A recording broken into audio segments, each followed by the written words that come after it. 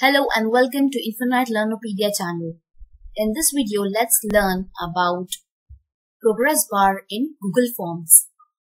What is the use of progress bar in Google Forms?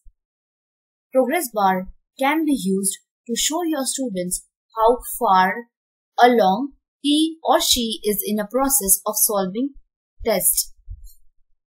In short, it will work as an indicator showing your students the completion progress of the test or examination. Now, how to use progress bar in Google Form. For example, this is my test. This is a ready test. I have all my questions with answer key are ready. If you are new to Google Form and don't know how to create a new form, you can check video in my channel about Google Forms. Shall also give link in the description box for Google Forms.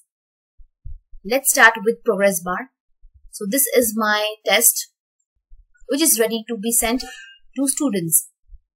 Now to add progress bar to this, towards the right top click on settings option, click presentation and select show progress bar. Save it. So your changes are saved. Let's take a look how this progress bar works. So click on preview option. Let's enter email address.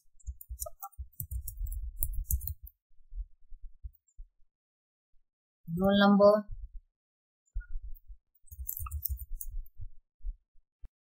I am selecting randomly answer to quickly show you how progress bar works. So here down you can see this is called as progress bar and it indicates completion of the test in graph form. Click next. Here you can see different types of video on how to create question paper are available on my channel. How to create fill in the blanks type of question, match the following, how to insert images, videos, how to create match the following, answer the following and passage type question in Google Forms. Link of playlist is available in the description box. Watch to learn more about Google Forms. Here you can see the completion of the test. The color of the bar, progress bar is also changing. Here you can see the color. And here you can see